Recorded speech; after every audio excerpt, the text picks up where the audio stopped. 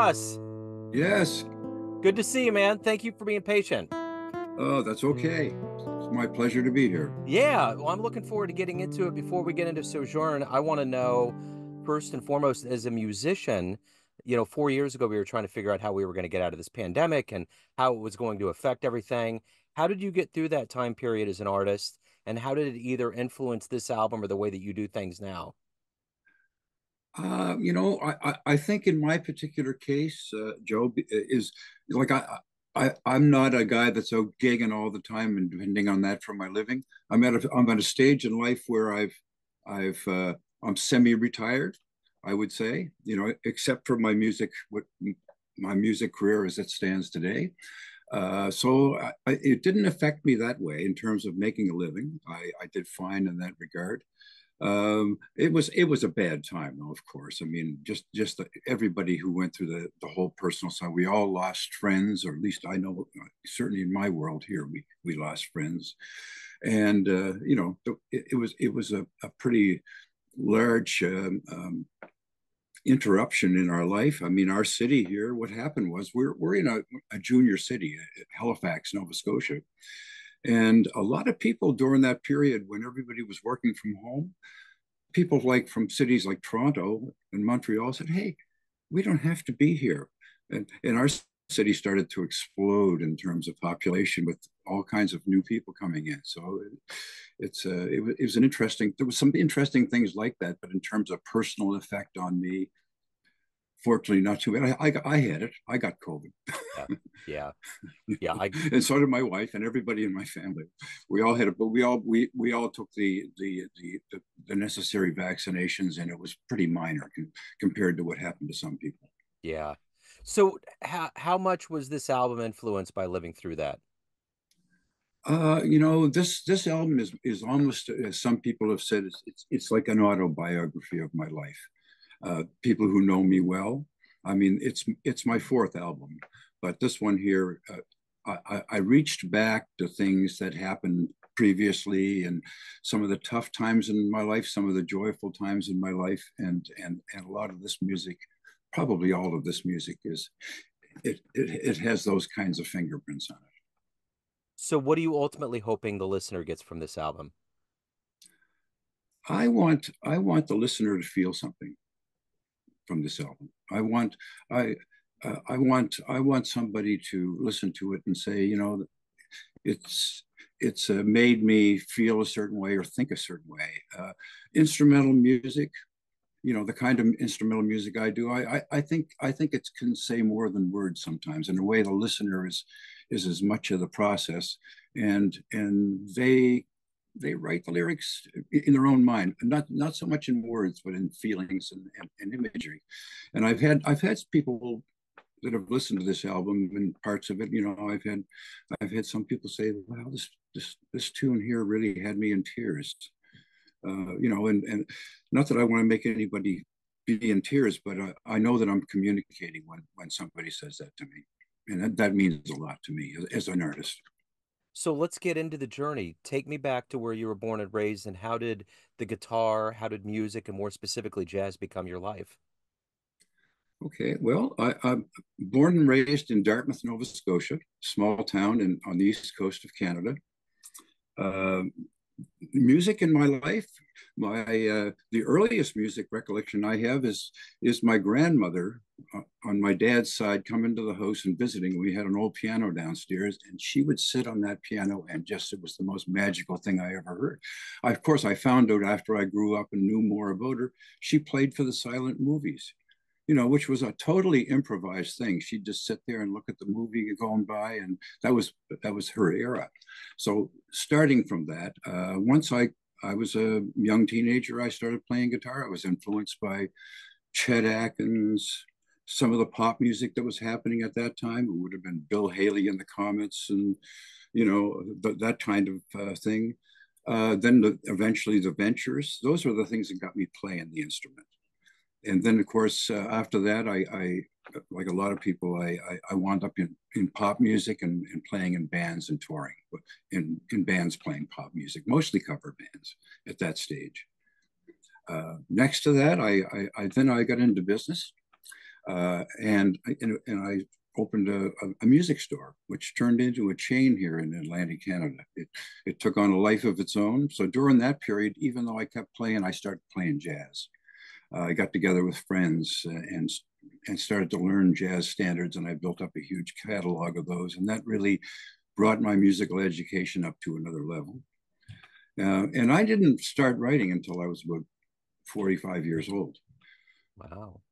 And since then, I have a book of all my compositions out. I've got, I think, 4 albums now of original stuff, and it's really become a large part of my life now. And now that I've retired, I sold that business about 15 years ago. I've I've put my life back into music full time that way. So one of the big moments for us early on is are the concerts, the live music that we see. What was the first maybe live jazz show or show in general that you saw that blew you away that made you think, I want to be up there one day doing that? Oh gosh.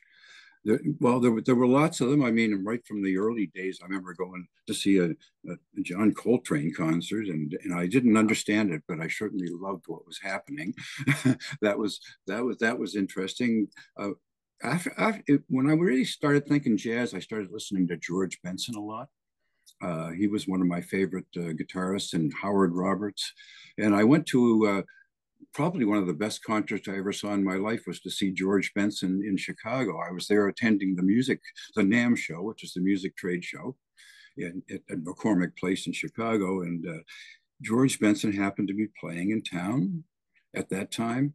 And my wife looked at it and found that out. So we just said, after the work day today, we're going to that show tonight. So we got outside the hotel, jumped in a cab, and gave him the address. And he said, "You sure you want to go there?" We said, "Oh yes, George Benson's playing." So he took us about 30 minutes into the black section of Chicago, and we're just a couple of country bumpkins. Apparently, that wasn't a good idea at that time, but we didn't know. And we got there, and we went, and the guy says, "You sure you want to get out here?" And we went into the club, and we were well treated. They gave us a seat right in front of the stage. I heard the best concert I think I ever heard. Masquerade was just on the charts at that time, this Masquerade. And he was finishing up some contracts in smaller venues. This was only about a 200-seat club. And he had that band and those players, and he was just on fire. What a show. So that really propelled me to really dive in heavier jazz at that time. And from there on, of course.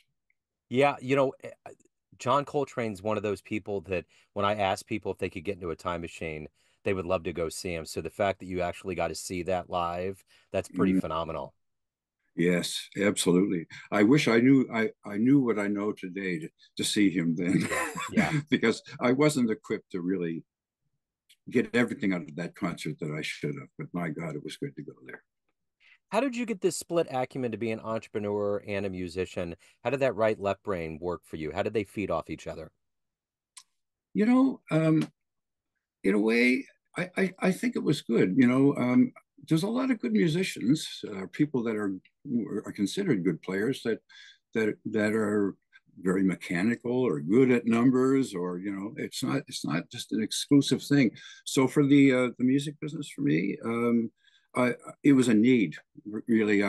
In our city, there just wasn't good stores, the right equipment. Being a guy that spent years now on the road and playing, I knew that we didn't have that in our city at the level it should have been.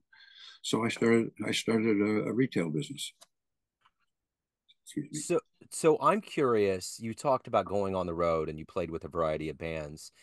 Undoubtedly, you were young and you had to be around luminaries and people that had been around for a long time. What did you ultimately learn from all those musicians that benefited the way that you carried on in your life as a musician yourself? Well, it's obviously it's just being close to them, and they certainly, when I played with guys that were more experienced and better than me as a player, that brings you up. You realize what you have to have to be there. So, and also it's inspiring. It inspires you.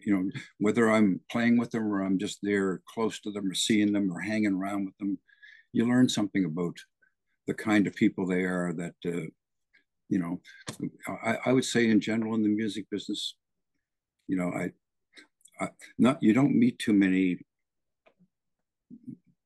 undesirables. Most of them are really good people. You know, you can't be a great musician unless you have some, you know, you got to understand the world and people, and you can't be selfish because it's a giving thing. Yeah. What has been the consistent thing that you've loved the most about being a professional musician? What has kept you in the game, helped you evolve, release your albums? What has been that urge for you? Yeah, that's not an easy one to just pop it out. But I would say, I mean, I love performing live. I love playing live, and when you're in front of your audience and you get that feedback, that's good. But a lot of it is just, you know, when it comes to the composition side of it, you know, it's just an idea comes to me, and I just have to carry it through to the end. You know, it's like I, I get that seed idea, and it's not, I have to follow the train until it's done. So, why do you love jazz? It's harmonically richer. It's so much richer. You know, after all those years of playing pop music, and I'm not dissing it because you know it's necessary for we we all went through entry level music, all of us players. But at some point, you if you stay in music, you want something richer. You know, and you start listening to things that have interesting structure, harmonically, rhythmically, and it gets a lot deeper, and that's why I love it. I love that side of it, but I also love the fact that you've got such a bigger toolkit to convey your feelings with. So, you've had an That's harder to. interest. Yeah, Yeah, yeah. sorry. No, no, no, you're good. I was just curious. You've had an interesting dichotomy of being on one side of the music business and on the other side as a musician. Are you Yes. encouraged by where it's gone? You know, media formats have changed. We've gone from LPs to CDs to back to LPs to digital, and musicians have gone from kind of having more ownership to less. And there's all these creative controls. But overall, here in 2024, are you encouraged by the way that music is disseminated and by the way that the musicians in the jazz world specifically are being embraced and the way that they're being perceived? Well, the jazz world, you know, we have to be honest. It's a minor art form in North America. It's you know it's probably a lot bigger art form in Europe. Yeah, That's a fact. The other thing is, of course, and it's sad, but the whole food chain is broken. There's just no money. I mean, oh yeah, I got a million plays on Spotify. Well, that and $2 will buy you a cup of coffee. yeah, You know, and that's where we are. It's a sad story. I mean, the people that I know, the best musicians that I play with, they do it for the love of it because yeah. it's in their core. It's baked into their DNA, and that's why we do it. Doing it for money and doing it for a living these days, anybody who can, I have great admiration for them. It's very tough. It is very tough. It is. So at the end of the day, everyone out there has a perception of you, family, friends, fans, everybody that's worked with you, but you run the show. What's your perception of you? Yeah. Who do you think you are? Oh my heavens. I don't even know if I could answer that question. You know, because I never think about that. I've never asked myself that question. Yeah, Probably I should have.